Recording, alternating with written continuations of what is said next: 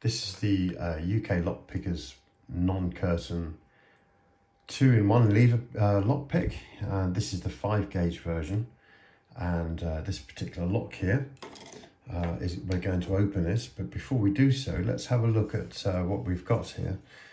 This is our bolt stump, which is square, and these are the levers that need to be lifted to allow this stump to pass through this gate and obviously withdraw the bolt.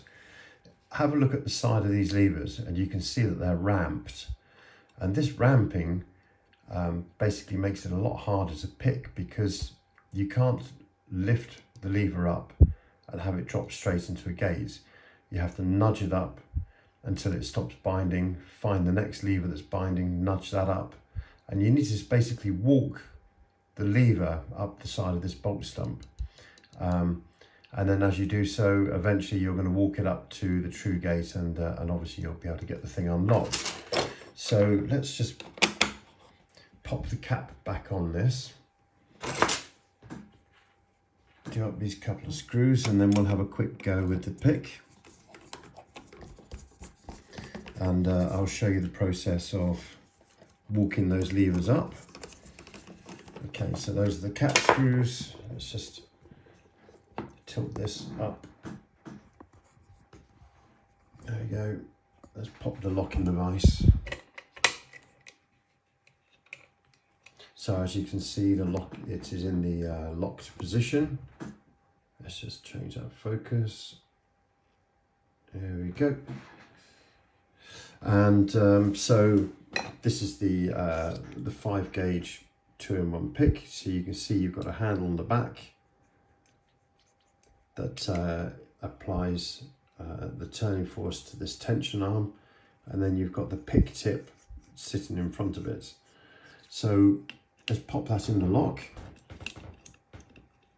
What I'm going to do is I'm going to rotate the tension arm at the back of the lock, and if you look, you can see that it's just picking the bolt up, so we know that that's applying tension. And typically these locks need a lot of tension to allow you to walk those levers up that ramp. And then this is the picking tip. And what you'll notice is I'm actually going to be turning that in the opposite direction. And the reason being, this is the lever pivot here. So the levers are actually pivoting like this. The key will act on the heel of the lever here. But when you're picking them, it's a lot easier, and you can do it with a 2-in-1 pick. It's a lot easier to pick the levers from the front side here. So the tension's turning this way, and the pick is lifting the levers the opposite direction. It takes a little bit of getting used to, but so what I'm going to do is I'm just going to walk my way backwards and forwards through these levers, and what's going to happen is gradually, one by one, they're going to start to bind.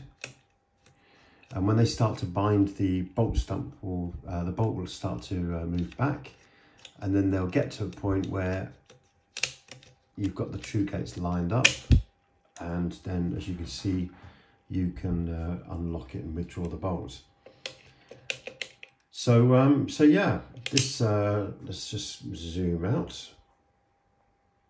There you go. So that's the UK Lockpickers 2-in-1 non-curtain lever lockpick. This is the 5-gauge version, and they also do a 7-gauge version as well, if you're obviously dealing with a slightly narrower keyway.